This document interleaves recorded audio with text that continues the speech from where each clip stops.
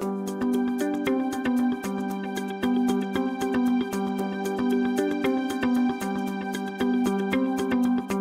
morning, everyone, and welcome to the 10th School Choice National Conference. As Vice mentioned in her opening remarks, that this is an unconventional idea, and it's also an unconventional topic for a school choice conference that we have done.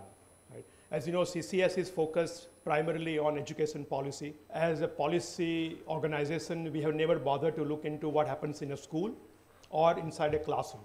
Right? So our focus was largely on how do you structure the rules of the game, in a sense, the regulatory system and the accountability mechanisms, so that the schools would perform, and how they perform, how they achieve those goals would be up to them. Right?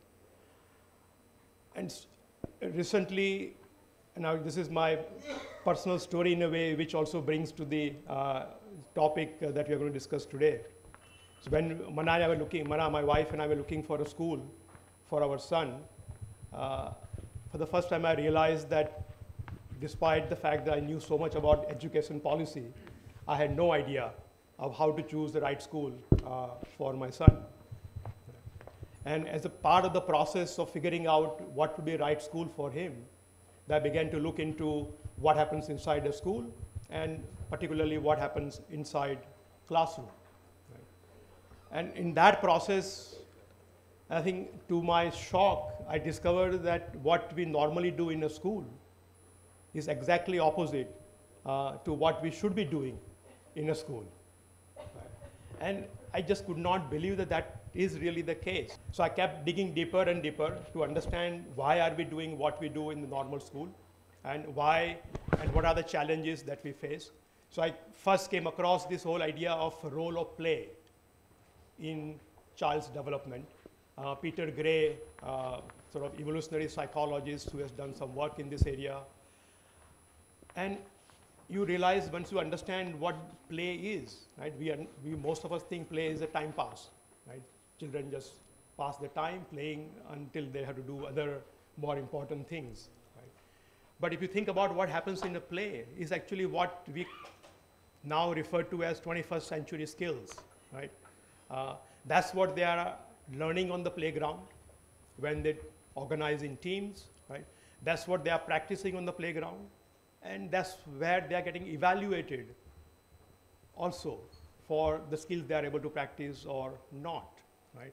So imagine a situation where you are a 10-year-old trying to sort of gather together 4 or 5 other kids to get interested in what you want to play.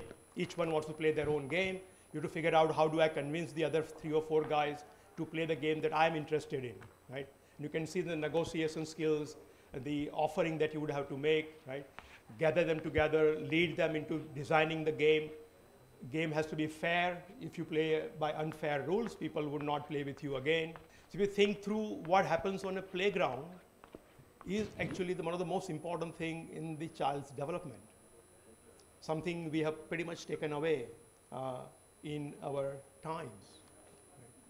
When my son hardly ever plays other than a school, in a playground with other kids who are not part of his school.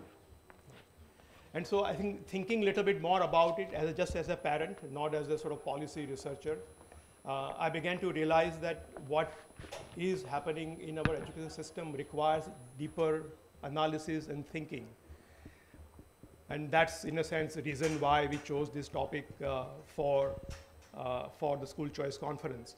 That this is an important issue. It goes beyond policy in some sense, but hopefully it brings back to policy, because I realize that Right to Education Act, the way we have defined various requirements under the Act, won't allow many of the schools which are going to be on the podium today talking about their experiences to exist, right?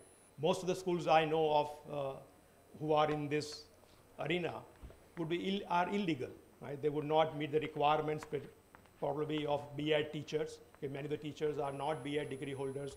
They are people who love teaching, and that's the love of teaching is what brought them to school, right? Many of the schools would not have the same kind of infrastructure the RT requires, right? They would not probably be paying the salaries to teachers which are equal to the government scale salaries, right? So you look at all the requirements we have put on the Right to Education Act, they basically undermine any option of alternative education other than the mainstream standardized education. Now there's a lot of discussion around that, and as I dig deeper, I learn more, and I hope to learn more today from the panel discussion we are going to have. And I'm very grateful for the people who agreed to be part of this conference and bring this topic to highlight. And I hope that at the end of the conference, we are able to create some of a consensus that public policy needs to, education policy needs to change in a way to allow such experiments to happen, not just to happen, but also flourish, right? And champion them, and hopefully we recognize the contribution that they are making in the cause of education. So thank you all for being here. I see the house is pretty much full, and it's great to see the kind of interest that all of you are showing in this topic. I look forward to the deliberations and discussions for the day. Thank you.